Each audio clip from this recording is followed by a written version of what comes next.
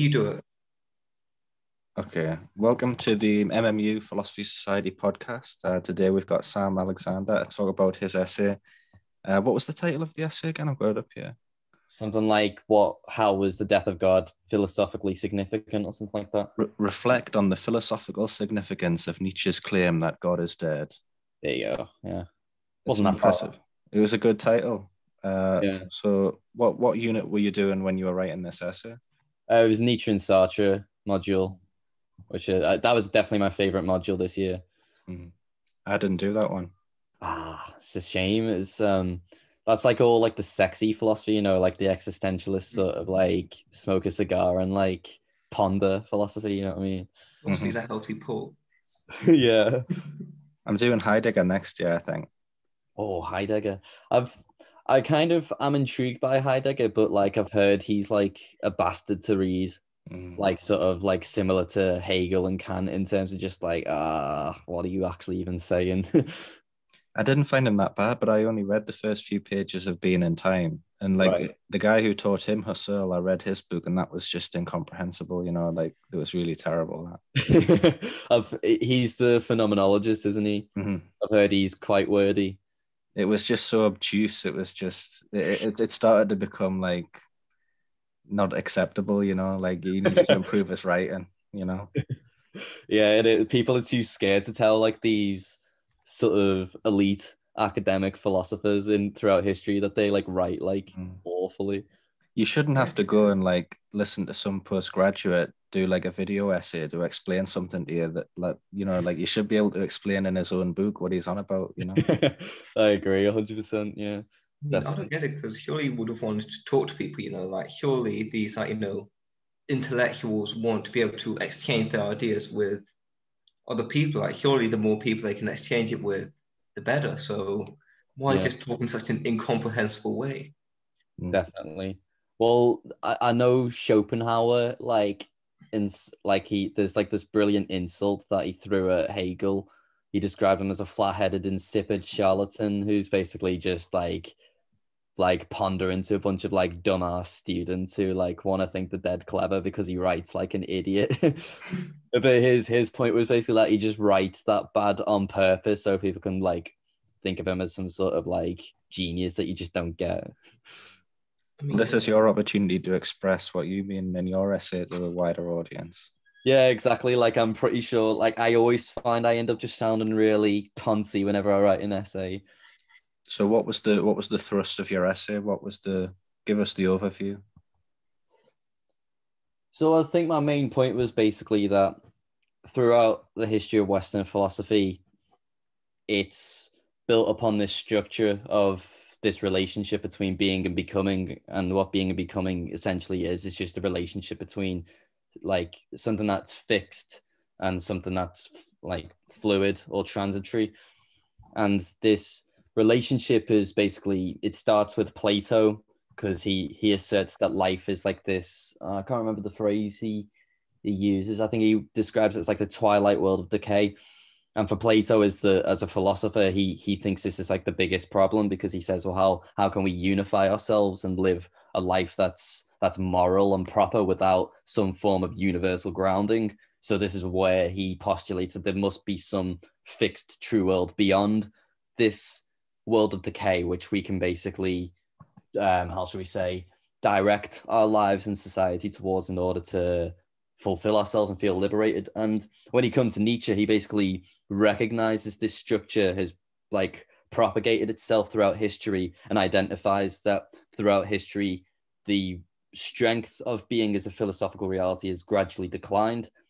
And essentially how this relates to the death of God is that God, you can define it in terms of this of being and becoming as being the most ultimate representation of being, because God is eternity. He is like the, how should we say, if you think of the true world as being, which is separate to life, what represents that better than God, basically? So that's basically the kind of gist of the essay. So God emerged from a style of thinking in which reality is always the same, it's fixed, and God represents that worldview. Yeah, basically like the eternity of heaven in Christian theology is something which is derived from the philosophy of Plato. It's the idea of like this eternity in relation to this temporal world is almost like a hierarchy where like life is effectively inferior to the eternity that exists outside of this world. And so as Platonism fell out of favor, eventually that resulted in God being an old idea that got relegated to the dustbin. Well, yeah, I think that's a good way to put it, because there was a gradual trend throughout history of becoming less and less viable effectively. So you can see it from Plato to Christianity. Plato's point is that it's only like the true philosopher, the man that dedicates themselves entirely to rationality and not to like the bodily passions. They're the only ones that can attain this true world effectively. Whereas with Christianity, it kind of twists it to add this new moral dimension to it, where it's like, oh, well, you can be forgiveful and you can just basically pray to God and you can confess in order to attain this heavenly other world. And so throughout history, this other world is almost kind of like, how should we say, it's a telos. And what telos means is effectively like an end goal or a sort of like a meaning of sorts. It's almost like if you imagine like your life as like a timeline, and it's like it starts here and then it ends with basically going to heaven or whatever, the afterlife. And then it's what I say in the essay is basically like the main point where it starts to become questionable whether this being exists whatsoever, or whether it at least has any relevance to human life, is through Kant, because Kant's transcendental idealism basically says that like space and time, this world that we see and interact with, is not the true world. It's a world that we construct through our perception. So we basically constantly interact with like a almost interface, which is kind of underneath it is hidden. This is this true world. But of course, that just leads you to say, if we can't interact with this true world, then how do we know what it is? You can't describe the true world using phenomena. So that's what Nietzsche says. He says that the true world doesn't matter and that we should just forget about it. More or less, yeah. That's like a very, like, basically like a simplified way of saying what Nietzsche was trying to argue with his philosophy, because he realizes that God is, or at least God in the Christian guise, is inherently related to being as this reality outside of life. So if he starts to think, well, this reality outside of life, it bears no meaning on our lives. Like it doesn't interact with it. We can't say anything about it. So it's like, what's the point in it whatsoever? So that's why he says that Christianity is Platonism for the people, because he's drawn that comparison.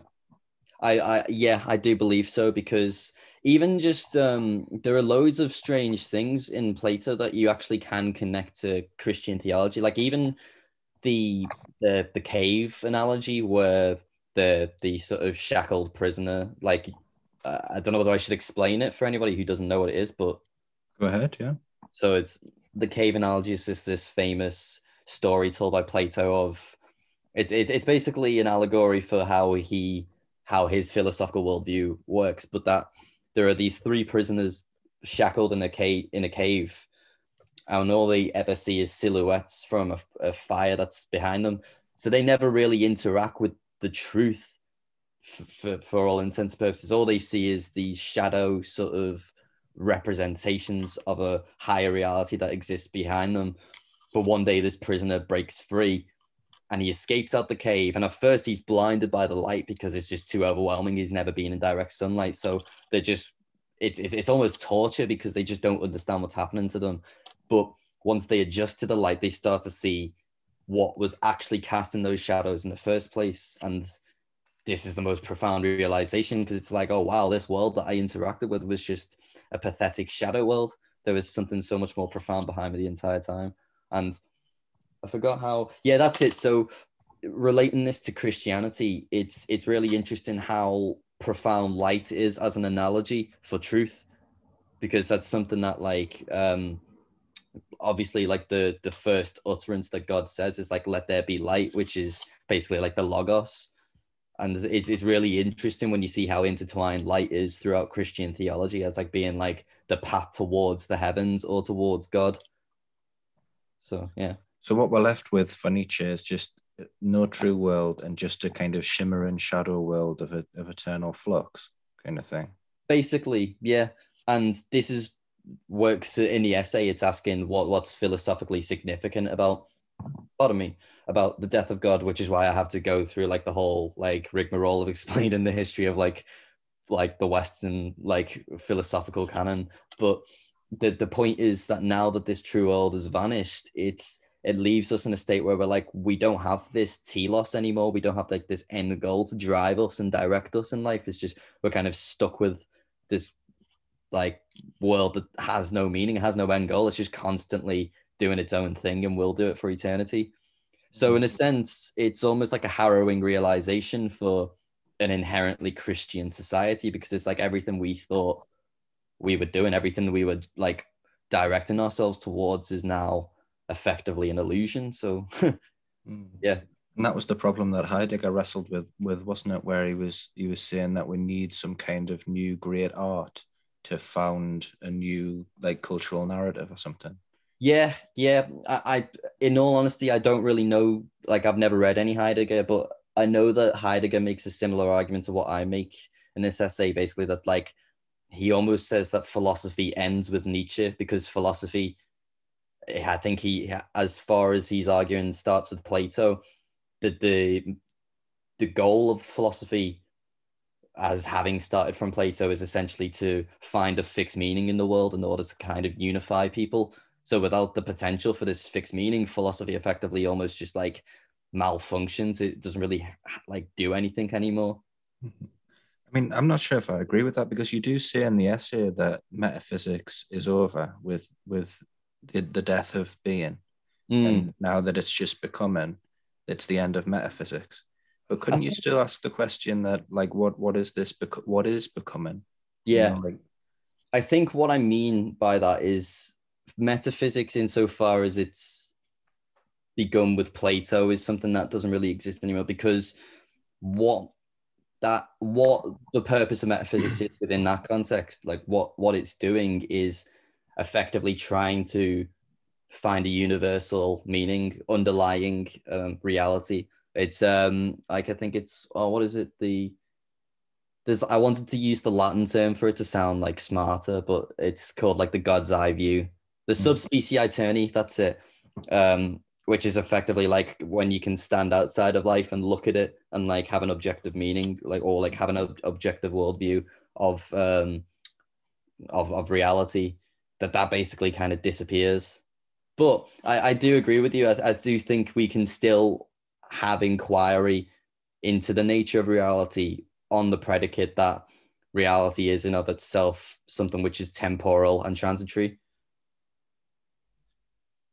Like, I mean, if we can't figure out the ultimate nature, if there's not no one, becoming, or there's not one, being, there's still, things to find out about reality. Like, even if it's not focused on one, like, one principle, even if it's not like reality is God or reality is the form zone, we can still find out the nature of reality. In fact, you could argue like that actually makes the inquiry a lot more interesting, because we're trying to find out about all these different natures to reality.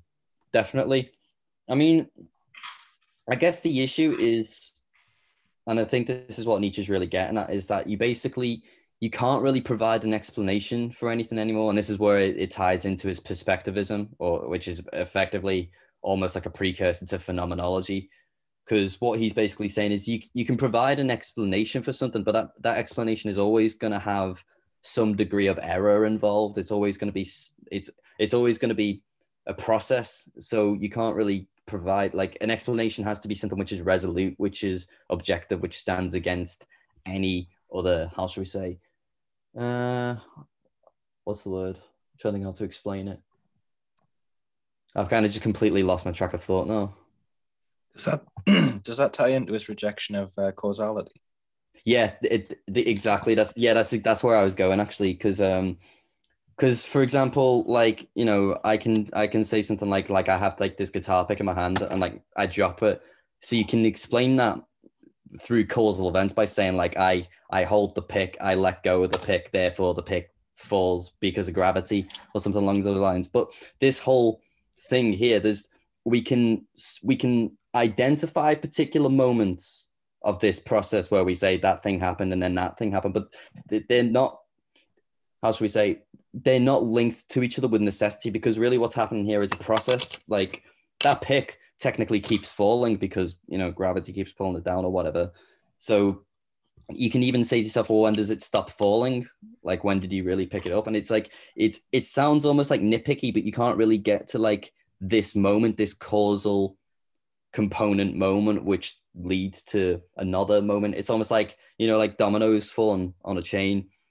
That's not really how it works. It's much more like water flowing through a river. You can't like pick up a bit of water and then the rest of the flow just kind of disappears or breaks off, if that makes any sense. You can't make hard delineations between events because they all flow into each other.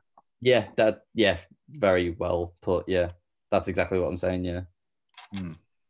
So how does this relate to our identities? So like if reality is in constant flux, then who are we in this? Like what in your opinion or in Nietzsche's opinion, like do you have anything to say about human identity? Well, this is where perhaps Nietzsche doesn't go into as much detail as other philosophers do, I think. But because the reason why I did this essay was because I'm really interested in Taoism, which has a lot of ties with like the philosophy of becoming, like reality as being in flux. And in Taoism, there is no real personal identity. You are as much a process as water flowing down a lake, or as much as the clouds are floating in the sky.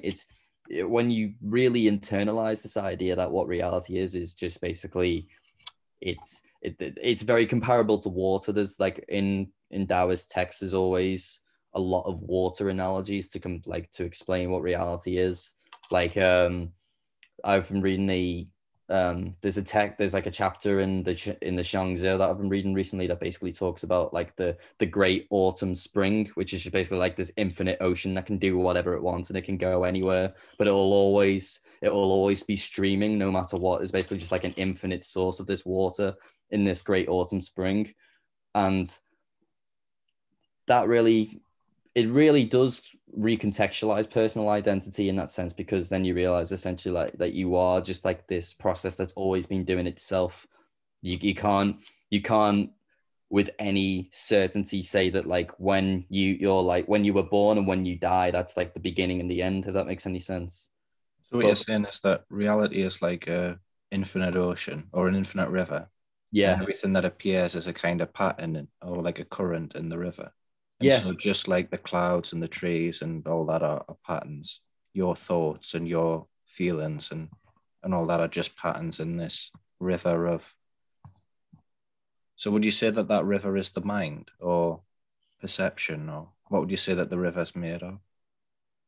I just like the word Tao. It keeps the mystery of what it is, because I don't know whether I could ever describe. Well, one of the very first line of the Tao Te Ching is the Tao that can be Tao is not the eternal Tao, which basically means that this word that we use Tao to explain what reality actually is not what reality actually is. Effectively, it's almost like, I think of it as like a linguistic concession.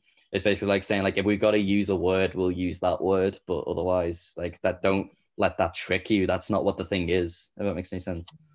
Correct me if I'm wrong, but could it be like a precursor to metaphysical skepticism, in that, you know, it's saying that there is no one nature to reality, it's just Tao, we don't know what it is, we can never know what it is, it's just Tao, it's just this placeholder term for something.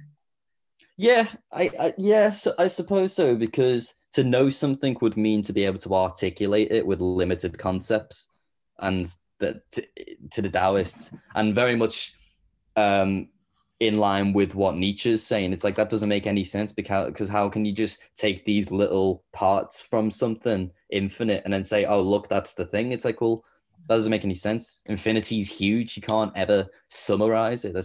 It's completely impossible. Also, speaking of the whole like, there's no one fixed metaphysical thing or how it all relates to being. Could you argue therefore that Nietzschean thought was a precursor to existentialism, or that he is the first existentialist? Yeah, it does seem that Nietzsche had a profound influence on the existentialists that came after them. Pardon me, because Sartre as well talks a bit about how reality is like this becoming. And see, this is actually what I want to do my dissertation on, which is basically like the link between existentialism and Taoism, because Sartre also wants to collapse the subject-object distinction, and he wants to describe reality as something which is ontologically phenomenological, which is basically a way of saying that like all that there is consciousness, and then things just appear within consciousness. That's effectively what Sartre is saying, but I feel like he's kind of constrained by his naturalistic worldview, which means he doesn't really want to go, how shall we say, down the mystical rabbit hole. He wants to kind of stop it at a point and not like go further. And I really do think that if he went further with it, he could maybe have come to like a really profound realization similar to Taoism. But then again, I've not fully read most of Sartre's work yet. So that's what do you mean by naturalistic in that context? So naturalistic as in essentially like atheistic or materialistic, so that the world accords to natural laws. If that makes any sense. I think that's right. I have to like double check now. I sometimes use words without being 1,000% sure what they mean. I understood naturalism to be that you thought that everything could be explained through science. Yeah, that's it. Yeah, basically. Yeah, so the idea that like natural laws and forces govern the universe. But natural laws. That's an interesting thing in itself, because you mentioned the logos before, like the idea that there could be like natural laws, like over and above reality, determining reality. It's reminiscent of God evoking reality through the word. Like there's these kind of linguistic constructs, laws, which, like what would the law? How would the law exist in itself?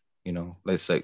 Yeah, I know what you mean. I think that line of thinking is very much a Platonic thing and not a Nietzschean thing, because effectively, I do genuinely believe that like if Plato was alive today, he would very much be like a scientific realist. Maybe I don't really know whether that's like the correct term, but the point basically being that like there is such a thing as like the laws of physics, and that like mathematics is something out there and not something that we project onto the world, that we are ourselves deriving from like this sort of perfect harmonious world in order to explain our sort of muddled up imperfect world. So there are purely abstract laws which exist in some kind of perfect realm which determine the behavior of our reality. Yeah, that's exactly it. That's somewhere outside of our life there is almost, how shall we say, a form of maths. So anytime you come across something, because I do think about this myself, I think it is so peculiar just how profound maths is, like how well it works, like how we can literally just we can just observe patterns in the world and then figure out how to like send rockets to the moon. It is uncanny. And part of you does almost want to lead to the conclusion like, well, there's got to be something like underlying that we've kind of like gotten in touch with, which is like something which is transcendent. But I don't know about that myself. I mean, there's something like, the slit experiment in quantum mechanics where they send electrons through the slits, and like so like there's a sheet that's like sensing where the electrons land, and you fire the electrons through the slits, and even if you fire them one at a time, they always end up the result is like always the same pattern. Like you're like so like it's I'm not explaining this properly because I'm not an expert in quantum mechanics, but because the electrons should like form into a certain wave pattern when they're fired through these slits, and even if you fire them one at a time, they always produce the same pattern, which makes it seem like the electrons know where to go. And so if there are abstract laws that are determining how reality is formed, that there's a certain parallel there, which is that the electrons, even though they're motion is supposed to be random, they're always producing these same wave patterns. Like there's some kind of abstract principle guiding them, kind of thing. Yeah, definitely.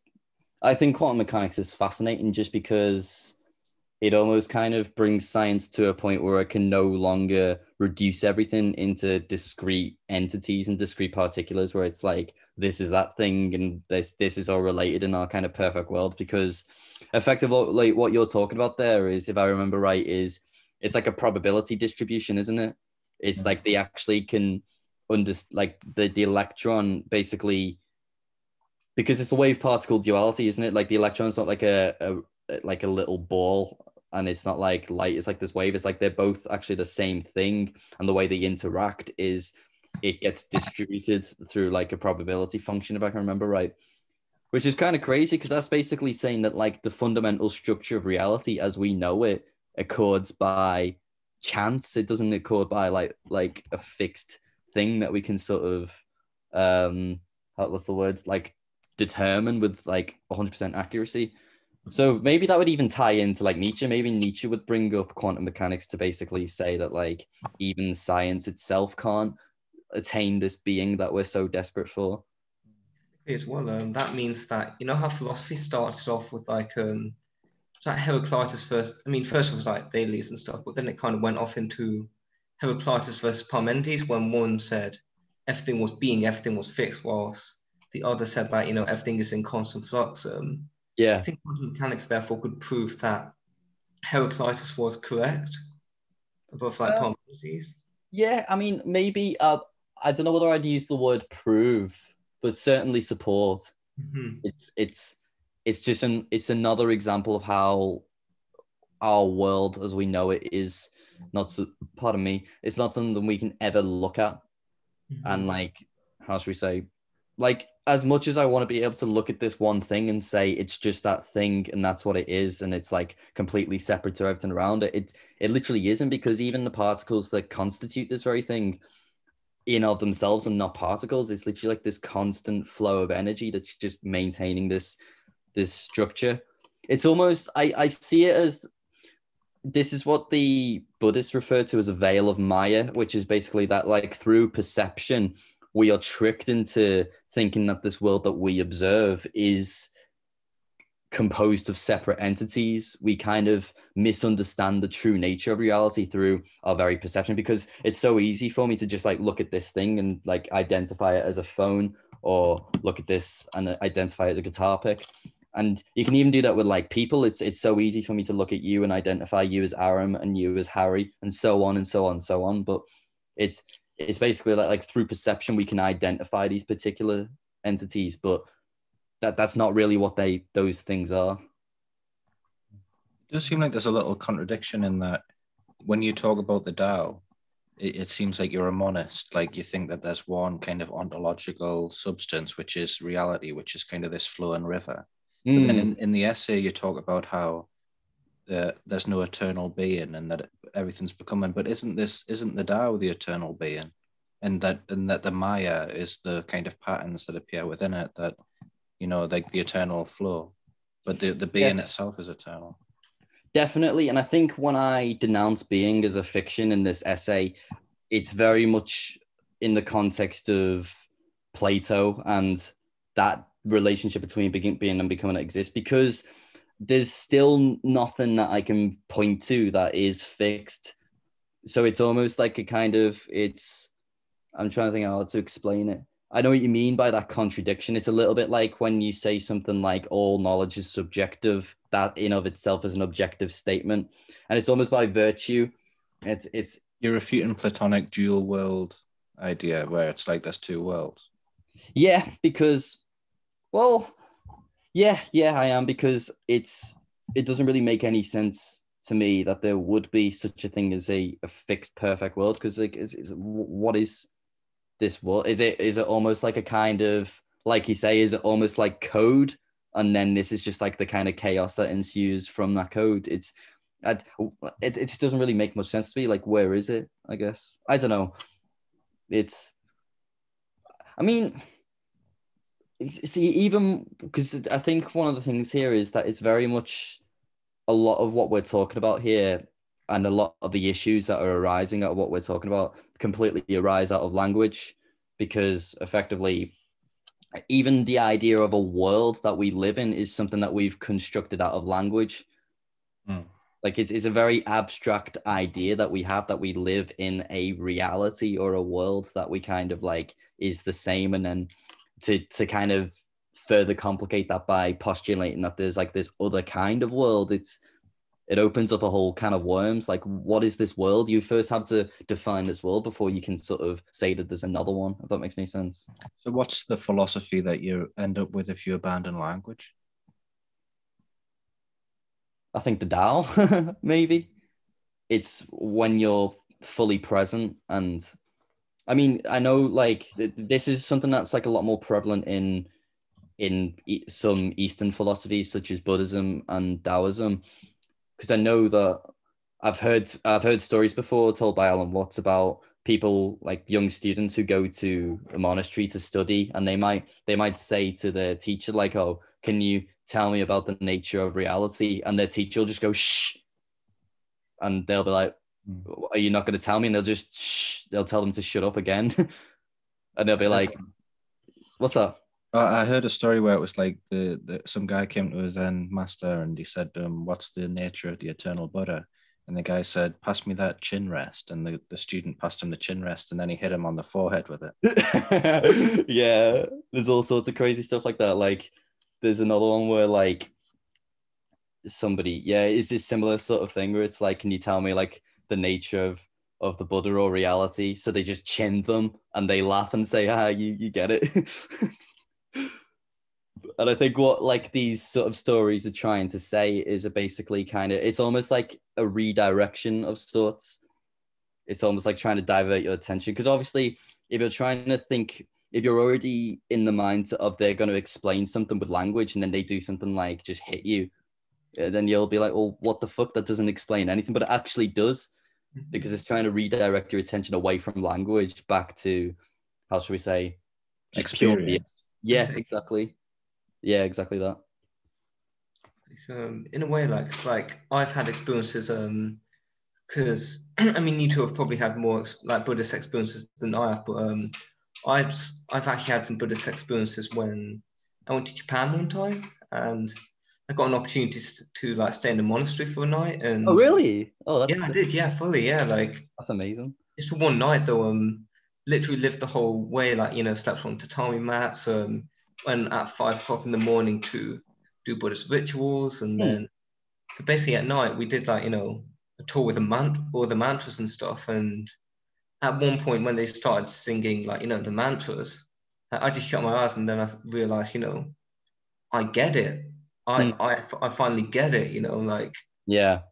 and it's not about explaining it. It's not like some lecturer explained a 35,000 page thesis on the intricate nature of the universe. It's just me and this mantra and just feeling it, just getting it. Like, you can't really explain reality. Like, now that I think about it, you can't really explain it, because like explanations in themselves are subjective. You've just got to feel it. Yeah, definitely. That's really nice, that story, actually, because it really just kind of hints at what all like these great teachers have been saying for thousands of years, is effectively just like the world's already doing itself by itself. You don't need to worry about anything. It's this concept in Taoism called Zushan, which basically just means that which is itself so. And it's funny because when you have to say a sentence which is that convoluted, it almost sounds like, well, what's the point in even having that sentence or that term in the first place? But it's simply to just redirect you towards, like you say, that just feeling of just understanding, like, oh, it's doing itself. It always has been. So what would you say, Aaron? What if you had to put into words what it is that you felt? Did you feel like a sense of peace, or did you what is it exactly that you mean when you said that you got it? I mean, putting it into words would be anti-Taoist, anti-Buddhist, but but what I felt was a sense of understanding, kind of very much a sense of it wasn't really peace. It was a sense of just finally getting it. Like, there's more sense of coming to some final truth.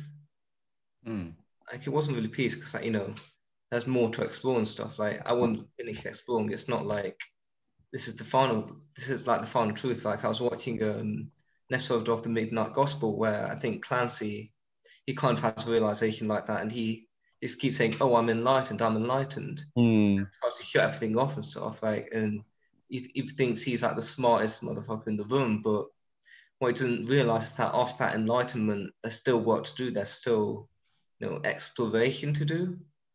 So it's an understanding, but it was like, you know, not one final truth. It was more like this: I'm going to be set on the right path now. I'm going to be set on the right path to getting like understanding truth, even if there's not one objective truth.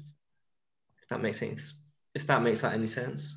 I do think I've become rather skeptical of the notion of enlightenment in recent like times, though, because I wonder what it means to be enlightened, and you realize that like it's literally no different to how you've always been. Like it's not like when you get enlightened you suddenly have the force and can like bend shit with your mind. It's just I almost sort of think the point of enlightenment is that there is no such thing as enlightenment, and that's kind of the whole trick. Like the idea that you hold in your mind of like enlightenment as being this special thing, it's actually what is what restrains you from ever being enlightened. Like, because it's like you were saying before about how if reality is an ocean, reality is a river. Yeah. So there's no individual agents. So it's not like I'm moving this hand and you're moving that hand. It's just one continuous river, like you were saying. So wouldn't enlightenment be to feel that in your bones, so that you lost all kind of differentiation between voluntary and involuntary action? Yeah, definitely. In fact, let me just find something. There's like this really interesting passage by Zhangzi. I don't know whether I'll be able to find it now. So it would feel so, because it's not that you know, like that's the way it already is according to that philosophy, so that you would feel like something moved through you instead of your actions originating with a separate self.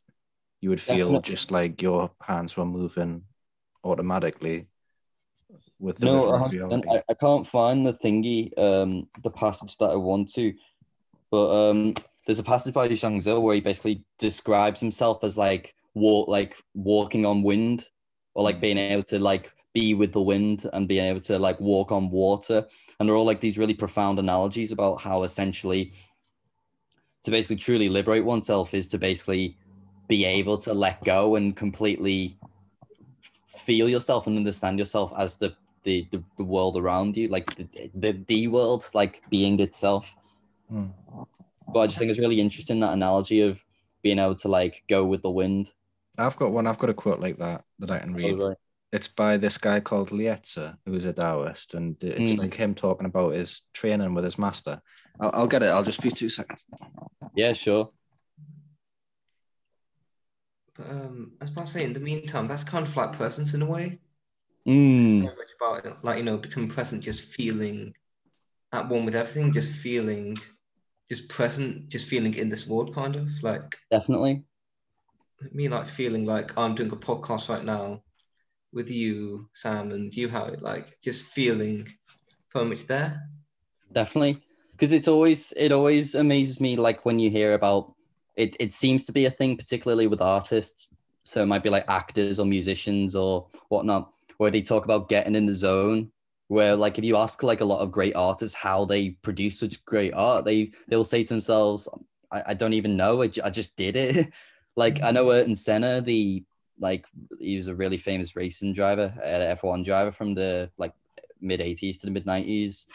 He was phenomenally talented. He's arguably like the best who ever did it. And there's a street circuit in F1 called Monaco. So it's just like a race around like the streets of Monaco.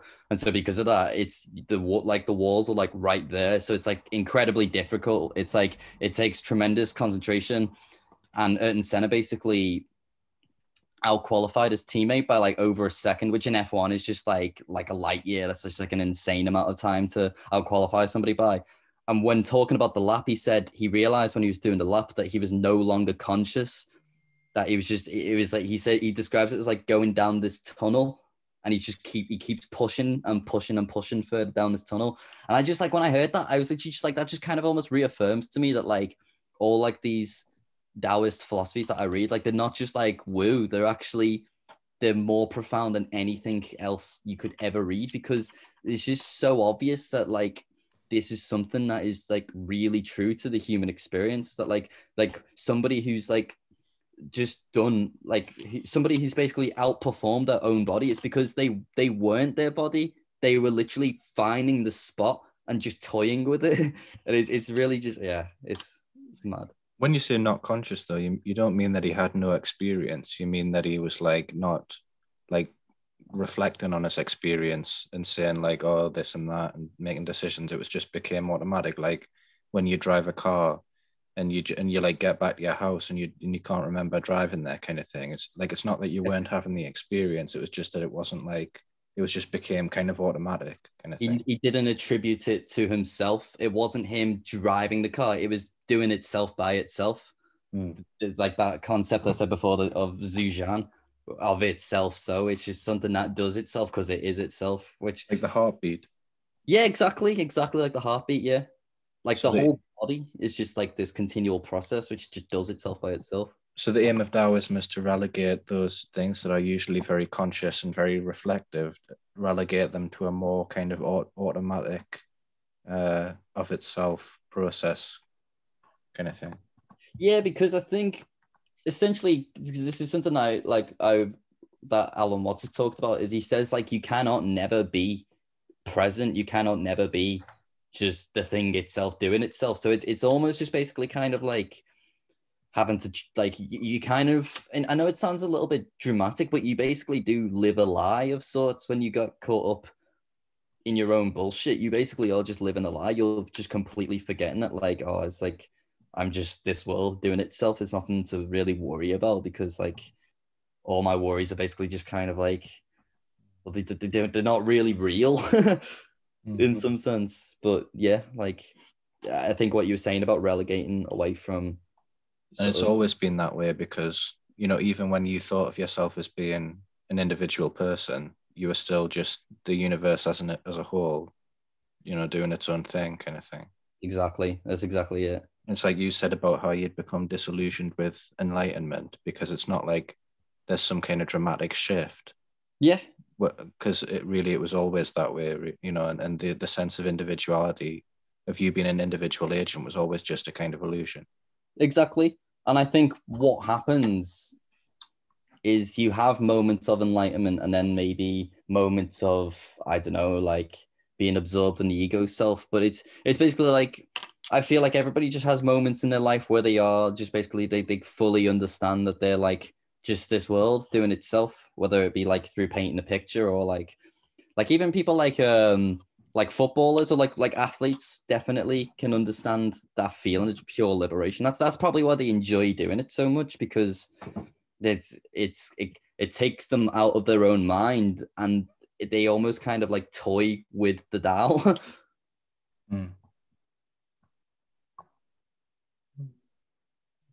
Yeah, with the whole like toying with the Tao thing, like the whole trying to like, you know, put it all into a framework. Isn't that just the problem with overthinking? Isn't that why overthinking causes so much anxiety, like just so much awkwardness, because it's not a natural state of being, and you constantly think about, oh, what will happen if I do this? This will lead to certain traps. This will, you know, lead to this, which will lead to this, which will lead to this. Like, in essence, isn't, you know, going away from being present the source of most anxiety?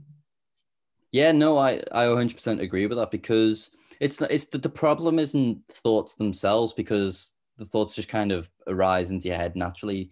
But the problem was when you stop identifying with reality itself and start basically focusing in on those thoughts, basically focusing inwards instead of outwards. I've been watching a lot of Star Wars recently, and they talk about like how like the Jedi are completely selfless and focus outwards, and the Sith focus like inwards. So there's like you can even say there's like a cheeky moral dimension to like focusing fully inwards, is you'll end up like a Sith Lord.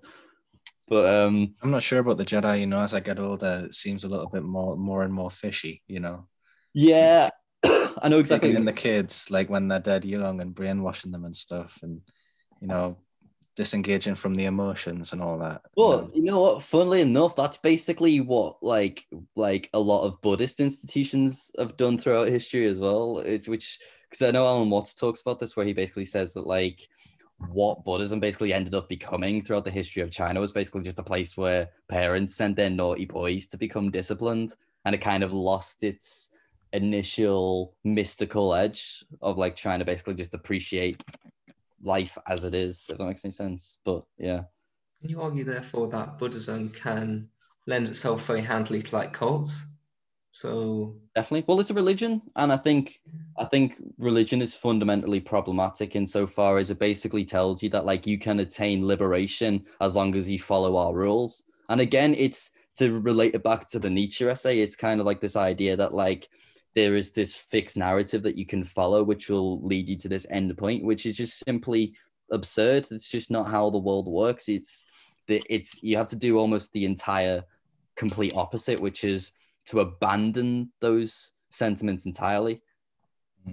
Again, on the whole thing of Star Wars, like there's a great quote by Yoda where he says like, let go of the thing that you fear to lose like the most, and then you will be happy. Which I think is a very good quote. Isn't that kind of inhuman? It is, to be honest. I think there is a reason why, and this is related back to what I was saying about being disillusioned with the idea of like attaining enlightenment. Is it sounds really bloody hard to get to that sort of state of mind where you can just basically just like let go of like needing family or friends or food or like anything basically. Because like some enlightened like sort of realized beings, if you were next to them, they probably would literally be like a stick insect just sitting there, but they would just be so like present that they would probably have like an unbelievable amount of like superhuman strength. But it is effort to get to that point. That's why the way I see life at the moment is I kind of see it as like I'm really interested in Taoism and all like the lessons it can teach me, but I'm still gonna basically pretend to be Sam, if that makes any sense. There's still a kind of fun in playing the game of being a person in the world, if that makes any sense. Like the reason why I quite like Taoism is because I always thought of it as getting past that kind of that superhuman vision of like the ultimate enlightened guru, where because in India and where Buddhism originated, there's always this idea of like guruhood where there's these kind of super beings or whatever, whereas the Tao always seemed to me very kind of earthy, where it was it's I've got to find something now because there's this book it's called like Tao, The Watercourse Way by Alan Watts, where he talks about like this book is focused mainly on basically contemplative Taoism, which is what you're talking about there, which is kind of like without the supernatural edge. So there is such a thing as I don't know how to pronounce it. It's spelled Hsien. I think it's like Xian Taoism, Xian, something like that. That's where it starts to be like about like how you use Taoism to gain like supernatural like powers. But again, like what is this supernatural that like they speak of? It's just a linguistic, how should we say? It's like a linguistic fallacy. It seems to me contradictory to what you were saying before, because what you were saying before is that reality is a river, and so all actions originate from a single source. So for instance, it's not that I'm moving this hand and you're moving that hand. It's just that reality is a river, and everything that moves, that both our hands are just patterns in the river. Yeah. So if you say that there's a guru who has these incredible powers and stuff, well, who has the incredible powers? Because the guru moving his hand and me moving my hand is originating from the same source. And that's why I like Taoism, because it removes that kind of boundaries between individual agents. No, I 100% agree with that. I think it is effectively just, it's almost like it's very Zen in spirit, Taoism, and in as much as it basically just tries to, how should we say, it tries to make reality less complicated. It just tries to bring it back to the source, just tries to bring it back to what it is, which is it's just really simple and peaceful. Like if you go for a walk, like on a sunny day in like the woods, you will feel that feeling of just like, there's nothing to worry about. It's just everything's fine. Because that's that feeling of just like bringing it back to what the thing is, and like not focusing on like the internal mind so much, or like what's in here. I think we've done nearly an hour. Do you want to bring it to a conclusion, shall we? Yeah, sure. Read Nietzsche and read Taoism. Yeah, plug in Nietzsche. Yeah, you know what? The reason why I really like Nietzsche is because I think he's one of the very few philosophers in like the Western tradition who kind of understands that like there's literally no point in talking about philosophy in a really broken down, like you were saying before, Aaron, about like how like you can't explain things like using like 700-page books that like go on and on and on. Because Nietzsche just basically just like a lot of it is just basically like poetic and like really quite funny, which reminds me a lot of like sort of Taoist texts that I read, which just like normally just crack me up because some of the stuff that they talk about is just really, really interesting. But through using humor and through sort of playing with your emotions, it actually gets more at the profundity of what it's trying to say than if it like listed it out and I remembered more words and concepts. But yeah. You want to de-intellectualize philosophy. Sorry, Aaron, I interrupted you. What were you going to say? I was just saying one more thing is that if you do read Nietzsche, try not to misread him. Try not to be one of those like edgy 15-year-olds who, like, I hate my mom, I hate my parents. Nietzsche is this philosopher who will liberate me from these bastard parents. Don't be like that. Definitely. And you also got to be careful with the misogyny in Nietzsche. That's the one thing I don't like about Nietzsche is he is quite like he is a bit of a misogynist. It's because he couldn't get any, and he was clearly just really like a bit like salty about it. So he just kind of like said like, "Oh, women are just like too complicated and up their own asses, aren't they?" But, yeah. Well, that's a good point to conclude.